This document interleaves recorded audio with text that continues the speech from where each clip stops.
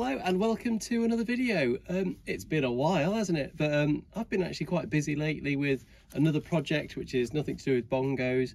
But you might notice I'm actually sat in a different bongo here. I don't know if you can tell, but this fabric looks very much different to what I did. That's because I have had a massive bongo project on, which is doing this bongo. I've completely converted it. With the same layout design as mine, except for the kind of side wall of the kitchen. But this one's in a beautiful kind of baby blue or a sky blue sort of colour with a light grey trim, and it has turned out pretty damn sweet, I have to say. I'm actually just waiting for the lady to come and pick it up, and hopefully she'll be happy with it. Let's take a look at it inside, and then you can have a good old look, and that'll be cool. But before we look at the final results, let's take a look at the van first as it came to me. As you can see, it's a lovely white, it's actually a tin top van, this one, so it doesn't have a pop top. It's something I think the lady might actually put in later. But as you can see, it's almost empty except for the bench seat, which has to be converted into the flatbed. We decided to keep the carpets because they're actually in pretty good condition, these carpets, and they're really good quality. So we've just got to build a kitchen unit as well, and obviously the small seat and all the other bits that go with this conversion. So here we go, let's crack on. So I'm not going to show you the full build for this, we're just going to be skimming over because I've got all the stuff in previous videos. But here you can see I've got the kitchen unit in production now, and I've got the cooker slider drawer, the switch is all installed. And yeah, it's all starting to come together now. It's taken quite a few weeks to get to this point. This is actually not going to have a fridge in it, so I'm actually putting a shelf inside here, and it's going to have a front kind of door, magnetic door for the front there. And oh, there's the worktop, looking pretty good. That's already been prepped and ready to go. So we're going to move on to electrical wiring next, and here we go. Tons of electrical wiring to do. Yeah, there's quite a bit to do, but it all comes together pretty damn nicely. We now have power in the van. I like this little socket, it looks pretty cool. And behind there is a 12-volt transformer, which is powering the USB at the moment, but it will also power the cables here, which will go to the kitchen unit.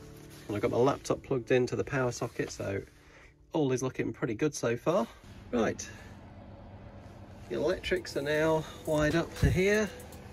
As you can see, my laptop is working. I've got a heater working, got USBs working. Now the battery isn't actually plugged in at the moment, the actual leisure battery, because this is all running off the transformer, which is behind there. So both these USBs will be running, which is cool.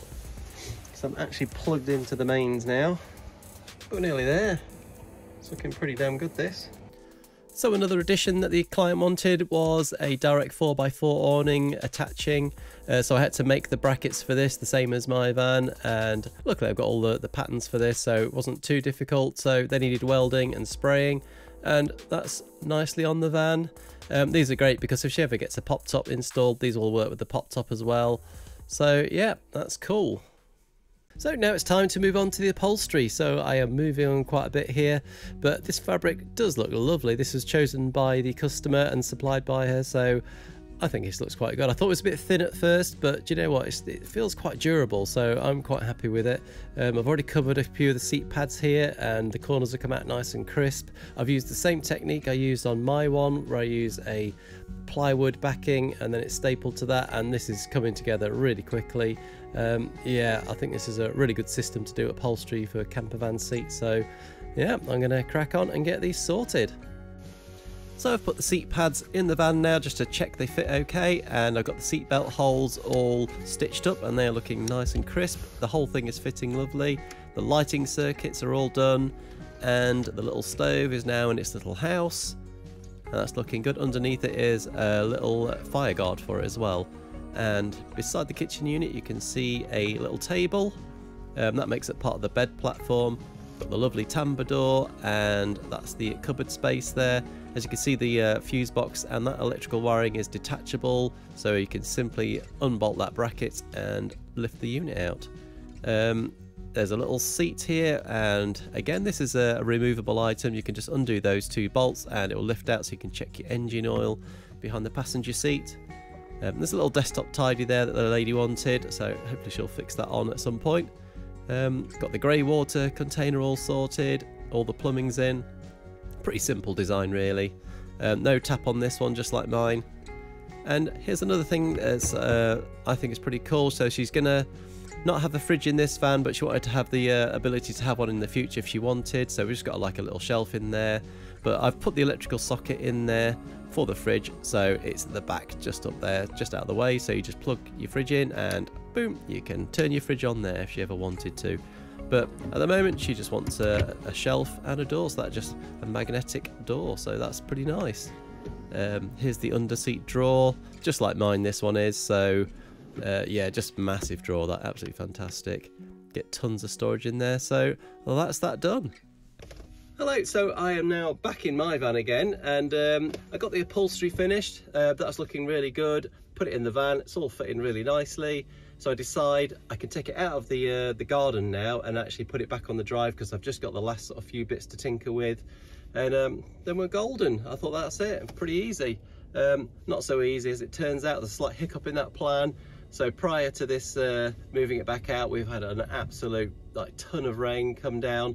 And there's been all sorts of weather conditions during this build. There's been snow, rain, there's been the wind. It's been quite a stormy time, and I didn't realise that the garden has turned into a bog, worst I've ever seen it. And I backed up onto the garden and instantly got the van completely stuck, and I've got two massive trenches now in the middle of my garden, which looks great. It looks superb. Yeah. And I thought, right, okay, so we got it stuck. Managed to get it out by lowering the tyre pressure and using bits of wood and things, and managed to get it out back onto the stones again. But we thought we can't risk it getting stuck again. So the next day, my wife had the idea to lay all paving slabs down and create like a nice little path for it. And that's what we did. We basically laid all the slabs down, and then boom, we got it out in the end. Had to completely wash the van because it was quite muddy by that point. So now I've got it on the drive, I finished everything. I think we should take a look at the final results and take it from there.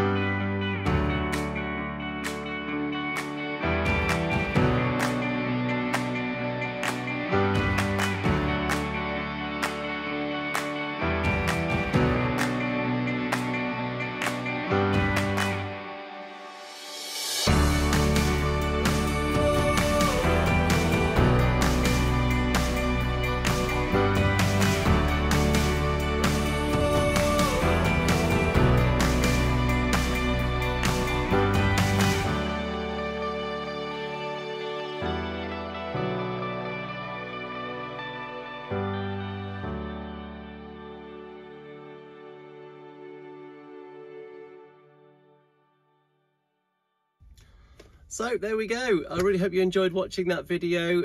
The customer picked up the van and she was over the moon with it. She seemed to absolutely love it. I mean, I loved it. I thought it looked absolutely fantastic. I was really happy with how it turned out.